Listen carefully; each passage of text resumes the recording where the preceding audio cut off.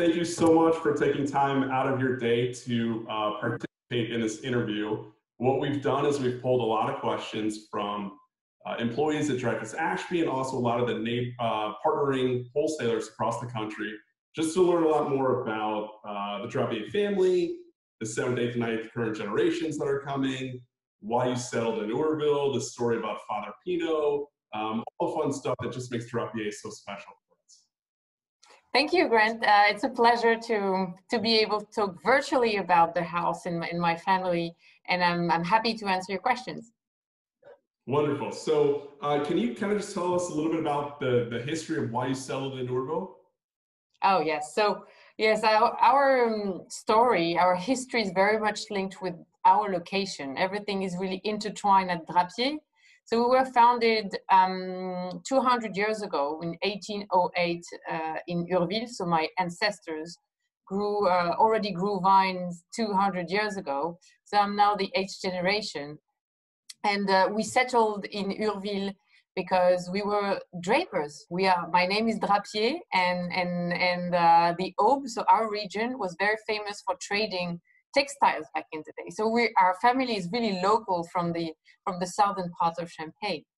And so we started farming grapes in the Aube, in the southern part of the Aube, where the monks actually built an abbey 800 years ago. So the story goes back even from the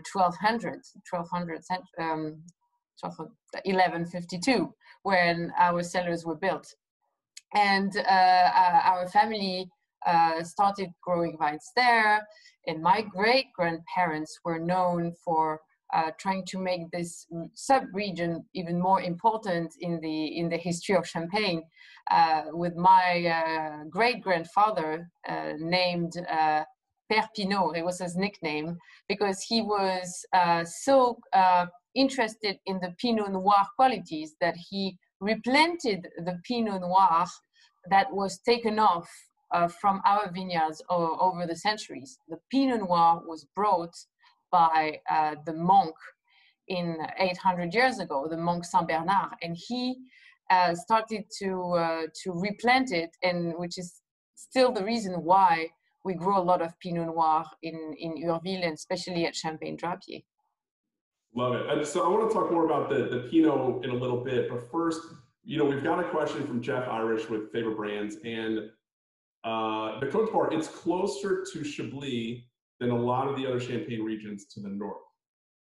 So even the soil type with the Kimmeridgian and Crayot, etc.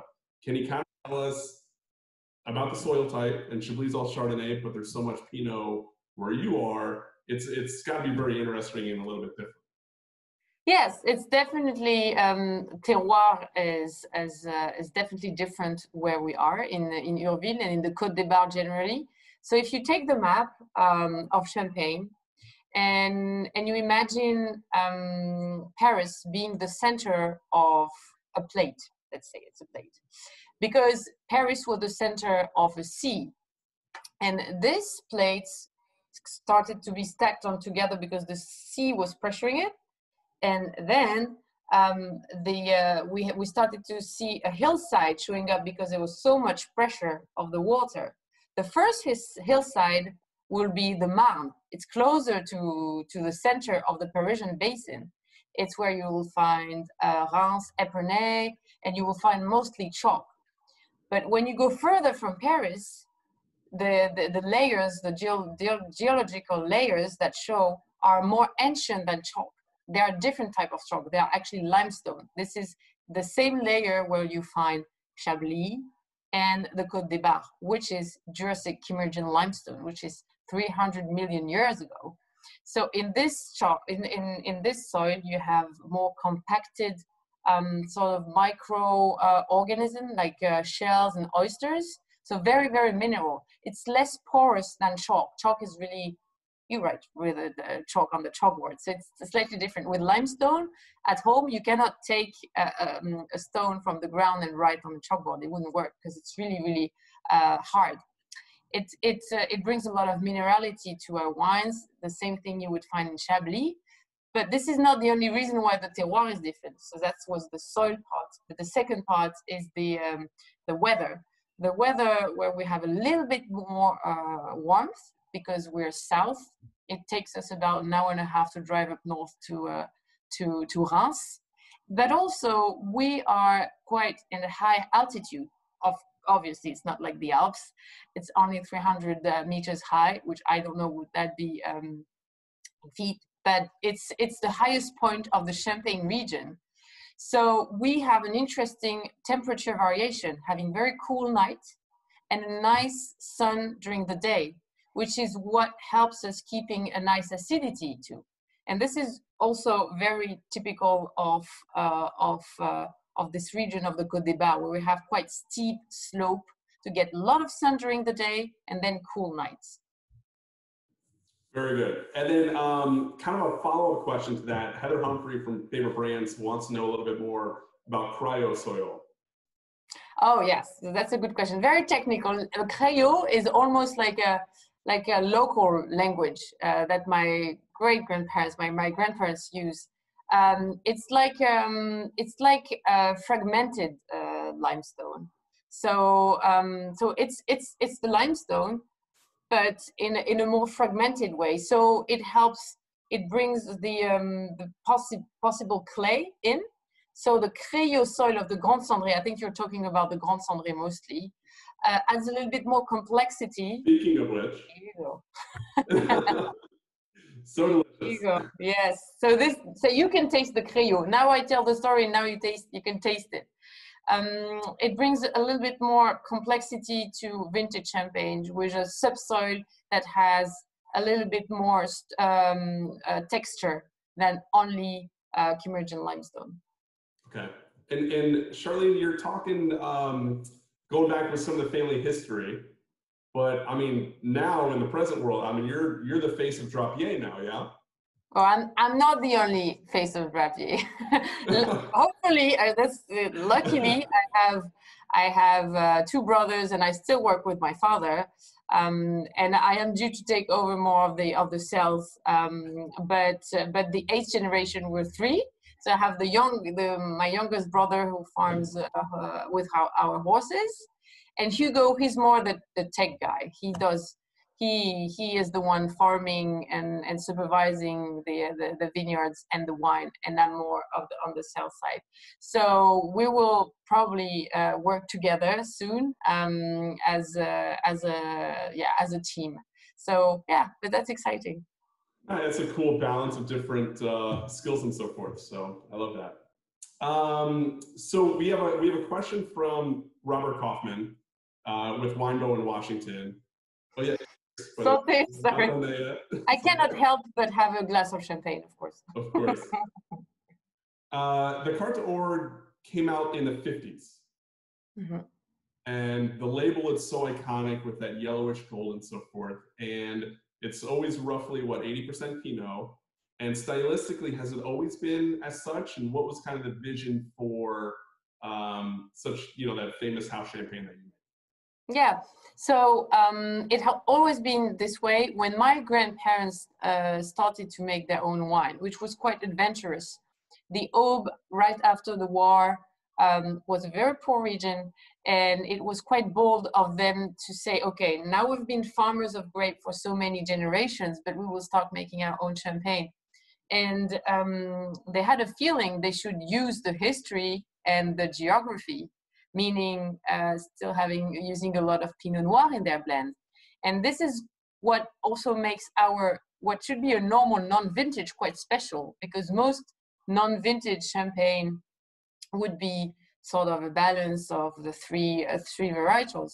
Being so Pinot Noir oriented is very typical of Drappier. So even on our Brut non-vintage, normally they wanted to focus on Pinot Noir. They wanted to bring the generosity of Pinot Noir, but not only. Back then, the drop of Chardonnay makes it more open, more on the peach note. And you're referring to the yellow label of the Carte d'Or, because a sommelier mentioned, it really reminded them of quince jelly. I don't know if you're very familiar with this in the US, but it has a very strong aromatic flavor. It goes very well with savory food too, like cheese, things like that. So it's not like a it's not like a dessert sort of fruit. It is more of a savory, complex, very rich. And it is still something you can taste in the Carte d'Or. They wanted Pinot Noir to be generous, still accessible in style, Pinot Noir driven, and with a drop of Chardonnay that brings a nice balance. Love it. Going back into the vineyard itself, we have a question from Jeannie Podraza. What are the sustainable practices and kind of organic approach you're taking with the vineyards that you own? Yeah, that's a question that I can answer for 2 hours maybe. The great thing in what we've done over the past few decades, I'd say, because my father likes to say that it's when I was born that he really worked hard on sustainable practices that now extend not only to the vineyards that you're mentioning, but to the whole production process, because we're carbon neutral. We're the only house that achieved a completely net carbon neutral footprint, which is quite complex given the many steps that you need to make champagne. So champagne is very unique in a way. It's already quite complex to make wine, right? You start from a plant and you have to deal with the tasting. So it's just so wide. But with champagne, you add even more steps, like a prise de mousse, second fermentation, or like aging. So you have to think about storage too. But going back to more of the farming practices. So out of the 60 hectares that we own and 50 hectares more that we farm. So total, our team supervises 110 hectares, which would be, I think, a little over 300 acres. Yep. Yeah, so all sustainable, not using pesticide, using natural soil covers. So it's a lot of different details. And the latest achievement was the organic accreditation on 17 hectares. Which is really complex in Champagne because we have weather conditions that make it really hard. You won't find a lot of organic champagnes on the market. It's really hard. So this is really more of my brother Hugo focuses. He is learning to make all of the efforts that he can. It can be from just the flies, the wheat he will use, the yeast he will use. Every effort he can make, he is researching how far he can go and how deep he can go in that. And it's really interesting because it tackles so many things in our environment. The plants, the wine, the sugar, the yeast, the weight of the bottle. This is 15% less heavy than a normal champagne bottle. I don't know if you've noticed. Oh, the same with the Grand Cendré, or because I know that's a little bit of a champagne bottle. So this is the Drappier bottle is slightly different in shape. Mm-hmm. It's 15% lighter, which if you add to the number of bottles that we sell makes a difference. So this is little details that we are working on, that we worked on, and that helped us achieve a very reduced environmental footprint. That's so neat. I had no idea. So kind of going on the opposite side of that with climate change and so forth, we've got a dual question from Michael Capaldo of Wine Warehouse and Sean Bushy of Young's, Arizona. With climate change making effects in the vineyard, do you anticipate replanting any different varietals, or do you think the cuvées will change in any way? I mean, how is Drappier going to kind of combat that moving forward? That's also a very vast question, but a very really good question. Climate change has definitely impacted our type of wine. But so far, and I shouldn't politically say this, so far it hasn't negatively impacted Champagne in the way that maybe 50 years ago, because Champagne is such a northernmost region, we were lacking a little bit of ripeness on the fruit, a ripeness that was sometimes compensated with higher dosage, so sweeter Champagne. So it's interesting to see that over the past few decades, we've had warmer years, bringing just that little bit of ripeness that we needed to make really good vintages. So overall, it hasn't been something really negative. But the problem is really warm, like hot years like we had in 2003, 2006, that completely changed the balance of champagne. The acidity drops, the alcohol rises, and this is the type of problem that we may encounter in the past, in the future. We did anticipate climate change in the way that we started planting the old varietals 20 years ago. Back then, it was also, my father saw it as a duty to preserve, to protect the varietals that were in danger. It looks like I'm talking about an animal, but actually it's true. There were, the three major varietals were so dominant that maybe those tiny varietals that have some qualities could have disappeared from the appellation. So, and it's interesting to see now that those late ripening varietals like Arban or Petit Méliès are now of good interest in, sometimes during the very hot years, it can bring a nice acidity to the blend. So, but that's not the first purpose why we planted those grapes. However, now the interprofessional committee is working on perhaps using some of the features of those varieties to work on a future variety that can handle climate change. Can you talk a little bit about, speaking of those varietals, the Quatuor? Yeah. So Quatuor was a project that my father started 15 years ago. So back then it was really like a big fight to talk about those varieties, because champagne has changed so much over the past 15 years, which is great because now we're introducing more diversity, more variety, and diversity is now accepted. And he wanted to show that these varietals are interesting when they are being approached with a more modern way, meaning back in the days they were using these varietals not even waiting for them to be ripe. So they were not making great wine out of it because it was not ripe. And then they didn't really know how to use them when in terms of vinification. And he used his skills of like, let's try this, try that. And he wanted to make a Blanc de Blanc with only 25% of Chardonnay. So the Quatuor is actually a quarter of each of those varietals. And it's called a Quatuor because each of those varietals play an equal role and is important in the balance. It's not like we say, oh, we're going to put 10% of this varietal just to say that we're going to, use it in the blend. It actually plays a role, and you can recognize it in the blend.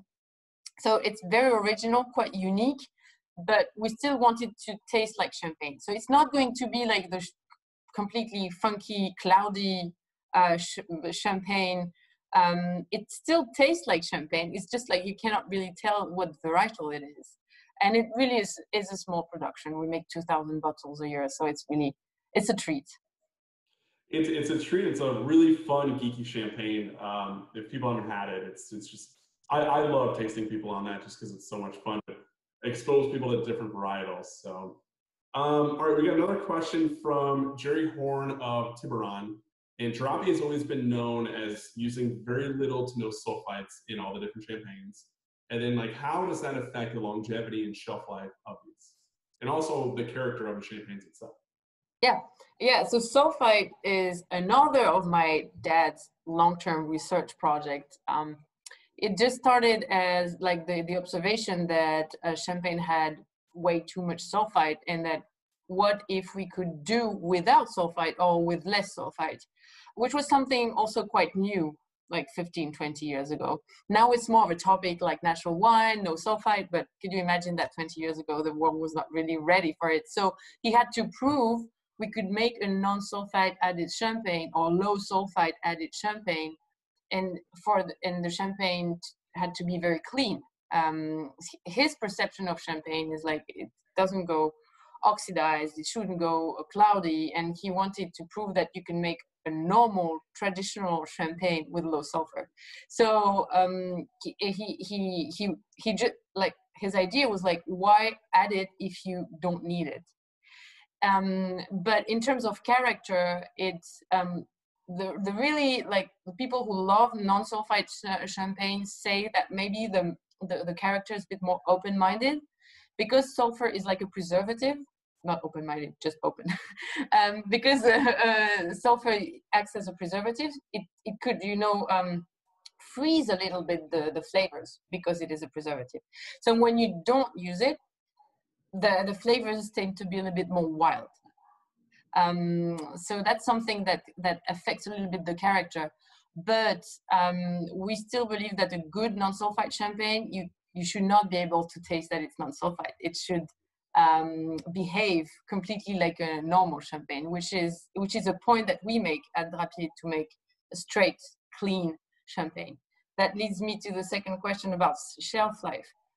We haven't had any issue really with shelf life in the past.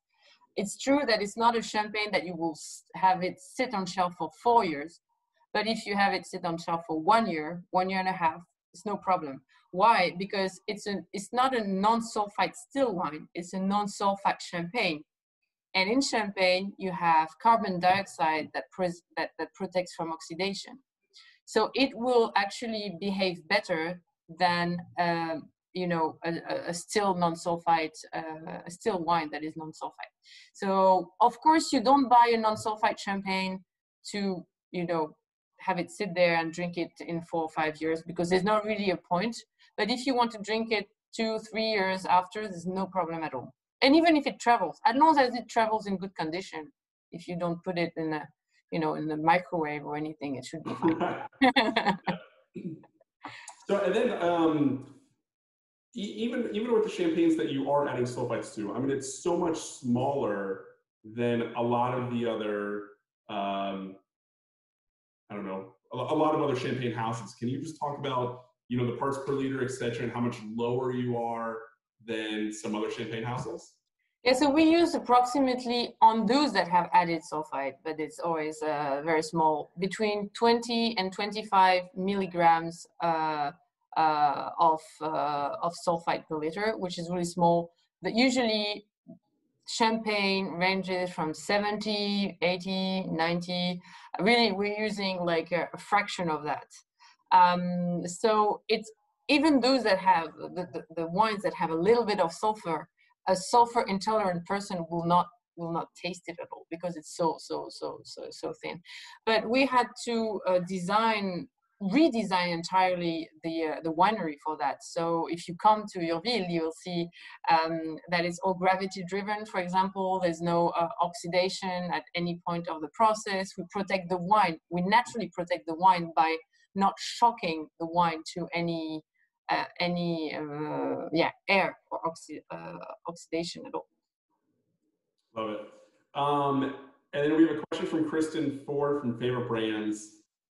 The liqueur for the dosage is really unique with Drappier. And I remember when we were at the winery last fall, I got to make sure Bob throws some pictures on here. I mean, it's really something special. What's the story and what makes it so unique? Yeah, so dosage is another story at Drappier.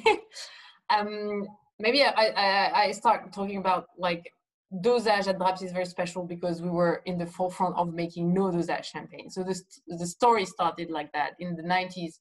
My father said, maybe we have a terroir to make very dry wine. So he started to make no dosage champagne, which is the Brut Nature that I have here, which was really one of the first Brut Nature on the market 20 years ago. And then his approach to dosage on the cuvées that actually need a dosage, because zero dosage is not for all champagne. He said, the dosage that I want to use in the Carte d'Or or in the Rosé or even the Grand Cendré has to be the one that I picture with the final wine. So it's entirely part of the process of creating the wine, which was quite new because before dosage was taboo.